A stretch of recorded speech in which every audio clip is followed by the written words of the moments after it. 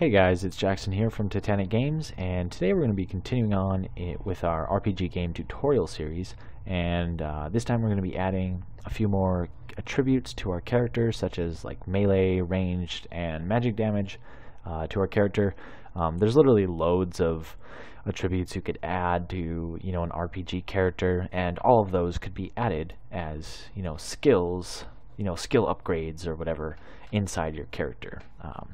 So yeah, we're going to be adding, like I said, those three damage types. So for starters, let's go into our character. So we'll find our character, open up his blueprint, right? And we're going to add some variables.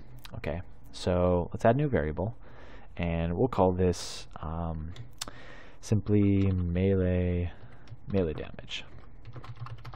All right. And this is more assuming, like a fantasy RPG game. You can adjust your variables based on whatever type of, RPG game you're doing. So yeah. Anyways, make sure this is a float, all right, for melee damage. We'll go and add range damage, all right, also a float. And lastly, we'll add magic damage. And later on, this will kind of tie into the class builds that we'll have, and races and whatnot. Each of those will influence kind of the player's starting, damage types and just other attributes. So anyways, now we can go ahead and move these values into our attributes category so we keep everything organized. So just drag and, drop it. All right, and then we'll compile and save so that we can give them some default values. Melee, let's just say 10. Let's set them all to 10 for right now. So it's just like a basic character, right? And these are completely arbitrary values. They'll totally depend on whatever your health system is. So yeah, anyways. So we've added those values. Now let's go ahead and go into our skill tree, and we're going to add 3 new skills to increase each of those.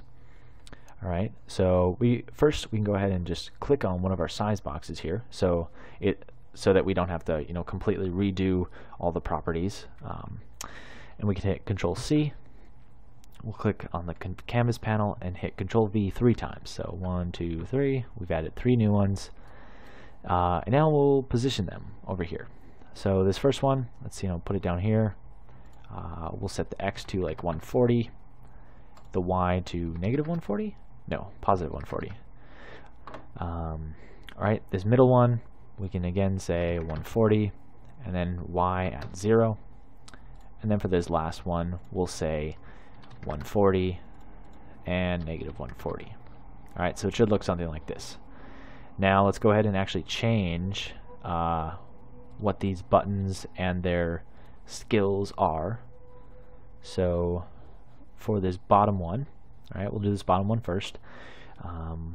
We'll call this, let's give it a kind of a cool name, like, I don't know, warrior. All right, so warrior, or maybe yeah, whatever. We'll just call it warrior for now, signifying kind of melee damage. For this next one, let's go ahead and call it, I don't know, how about ranger, maybe? This one could be ranger abilities or whatever.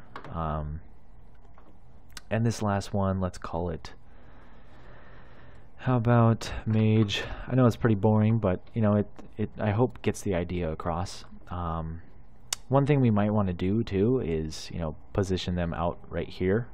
That might be a smarter idea. So let's actually do that really quick. So the warrior one's good. The ranger one we could probably move. I'm just going to kind of get a general idea of where it should be. All right, so maybe 140 again. Nope, 140. And I guess 284. That's probably fine. Yeah, maybe 280. Yeah, 280. We'll go 280. And now this last one, which is right here, we can again change this to 140. And now instead of 280, let's add on another 140. So we'll do 420. And there we go. So it's it's kind of getting towards the edge there. So we might want to, adjust the size of our overall vertical box here. So let's actually do that. Let's set it to like 1,000. Nope, that's the wrong direction. as you can tell, it's a little confusing figuring these dimensions out. But anyways, so perfect. We've got that set up. The last thing we need to do now is just change up the names of the buttons.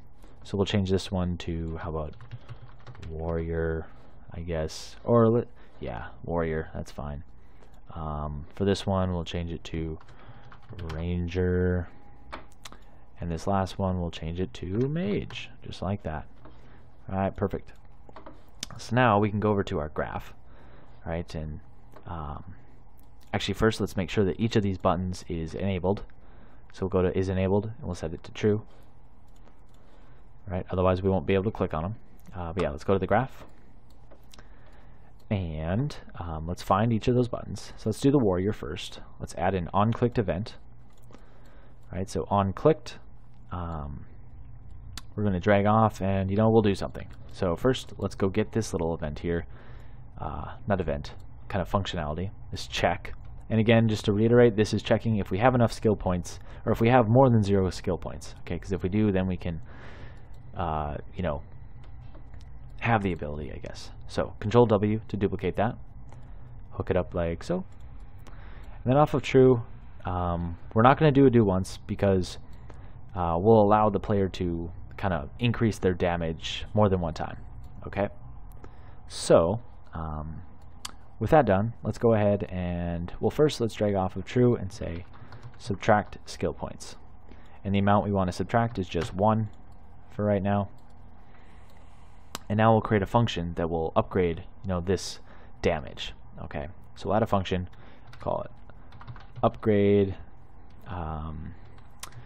upgrade melee, right? Or if you want to be more specific, upgrade melee damage. That'll be fine, right? And then in here, we want to get our character reference, so get him, and we want to drag off and say set melee damage. Okay, so we're going to set it equal to the value of our current melee damage, so we'll get the melee damage.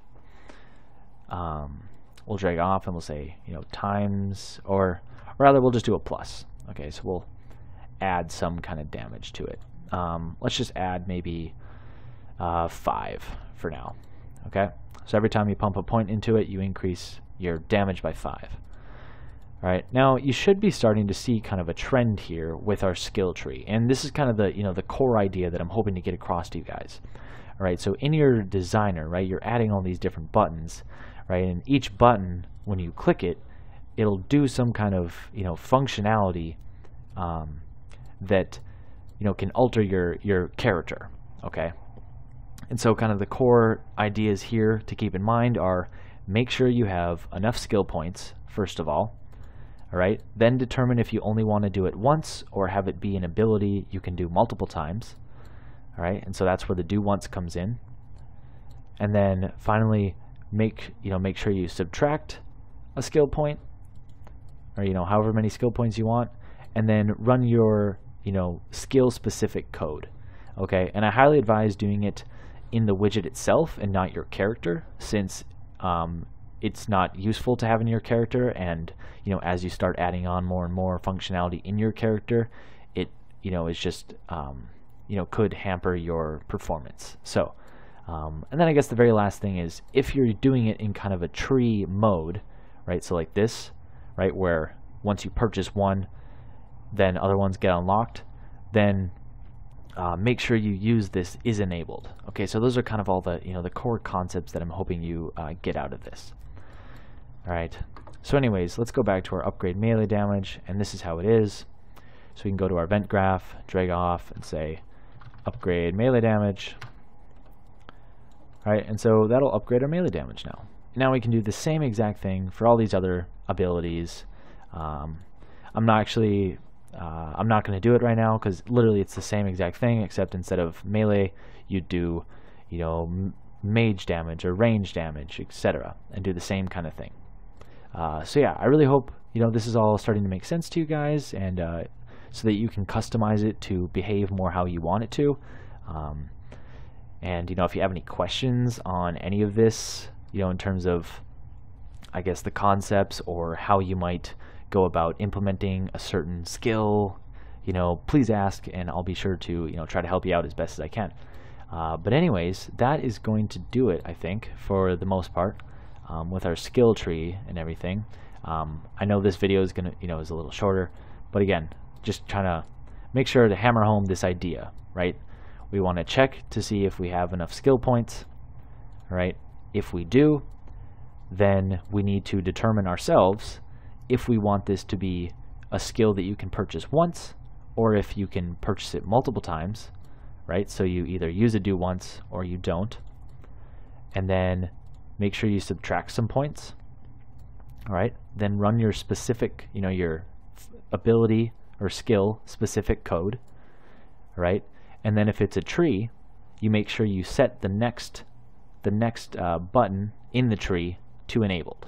Okay, so yeah, that's really the overarching idea that I hope you guys are able to get out of this. So with that, thank you for watching, and you know, in the next video we'll be going over a different concept of, you know, kind of inventories and equipment and stuff like that. So yeah, thanks for watching, and if you like the video, you know, like or subscribe, and we will see you in the next one.